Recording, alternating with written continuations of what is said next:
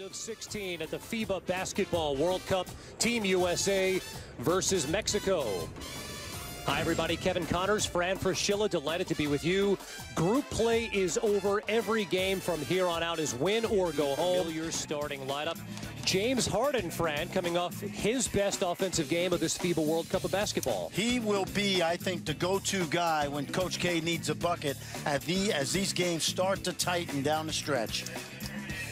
Together, but they're going to be out-athleted today, and in order to keep that from being a huge factor, they must take care of the basketball. Meantime, for Coach K and Team USA, them playing well today means what? I really think it's got to start with guard play and ball movement and great shots as opposed to good shots. Team USA, the home team, wearing the white uniforms. Anthony Davis drops it off at another easy basket, as we've seen most of this tournament for Kenneth Faried. Yeah, transition. Here is Gutierrez pushing all the way, sent back by Davis. Irving in transition all the way. No one stopped the ball, Fran. Well, you got to be concerned. See, after that initial couple possessions, it's all been isolation basketball right now.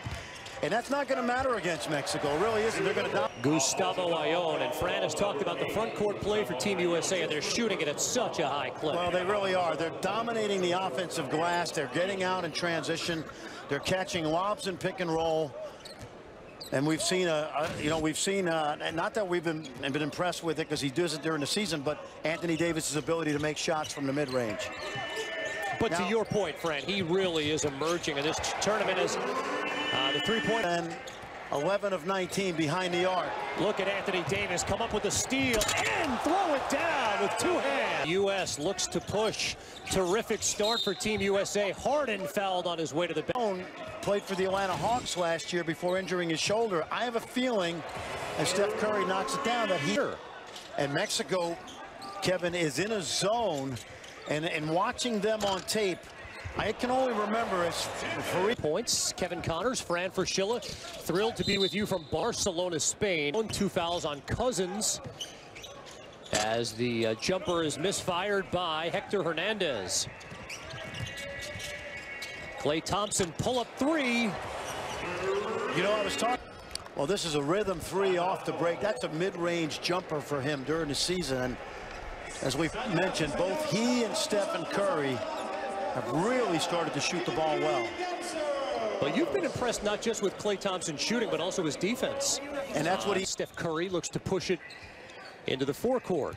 Here's Curry behind a Davis screen. What a gorgeous two-man game. Yeah, and that pass by Paul Stoll. He's a young guy that's from Lansing, Michigan.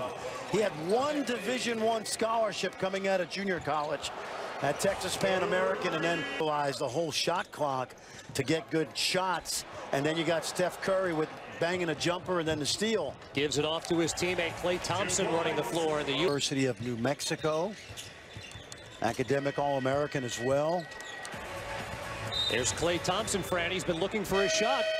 Everybody's mind, including Coach K's, by the way. It's something I think he learned a very hard lesson in 2006 when he, quite frankly, didn't really even know some of the names of the players. Irving drawing a pair of defenders. Wild shot.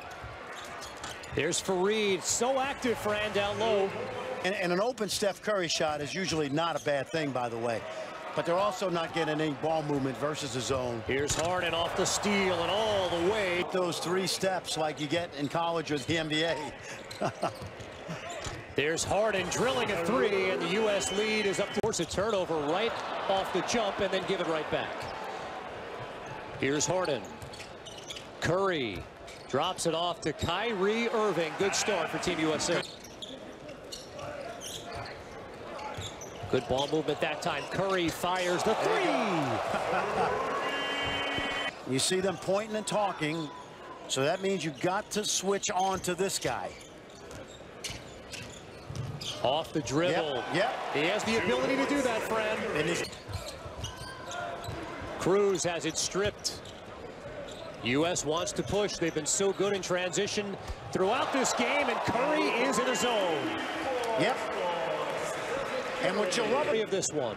Watch him in transition now. He's been a willing passer, but that's, you know, you're giving him a mid-range NBA jumper right there. But it counts for 3 in FIBA play. A basketball junkie.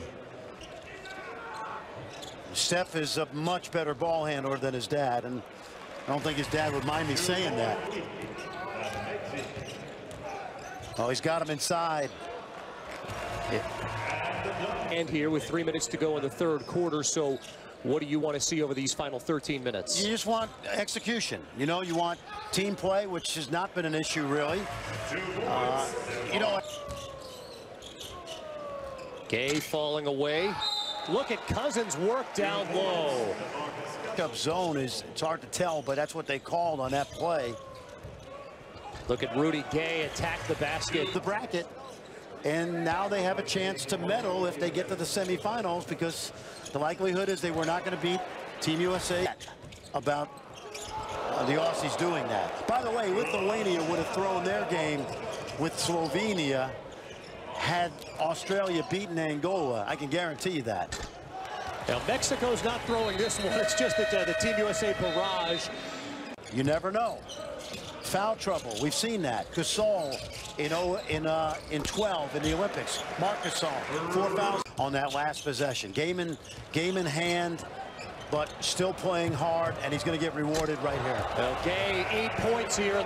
Another step forward in a long journey for Mexican basketball. Without a doubt. You know, they will host the 30-point Team USA lead here in Barcelona, Spain.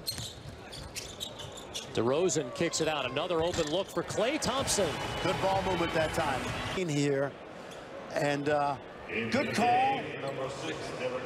Heck, you know what? I own. He just he was in the wrong place at the wrong time. Not even sure if that was a. Bulls now an assistant on Team USA. Tom Thibodeau called this the ideal setting for him to come back in as they work the alley-oop to Andre Drummond. And maybe it was throughout the second half. Oh, you're right.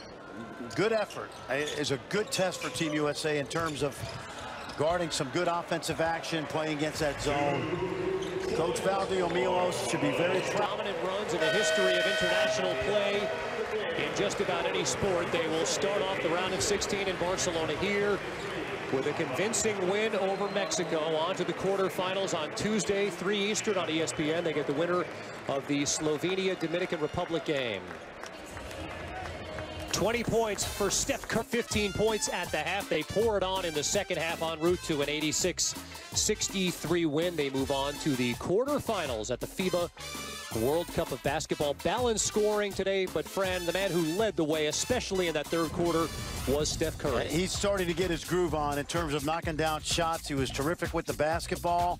Splash Brothers combined for 35, Klay Thompson, but it was Steph Curry putting on a Curry-like performance for 10 minutes in that third quarter, and that really opened things up for Team USA, gave them breathing room with which Mike Krzyzewski could then empty the bench and get ready for Tuesday's quarterfinal game. 20 points to lead Team USA in scoring, 7 of 10 from the field, 6 threes, 4 assists, 2 steals, either led or tied for the team lead in all of those categories.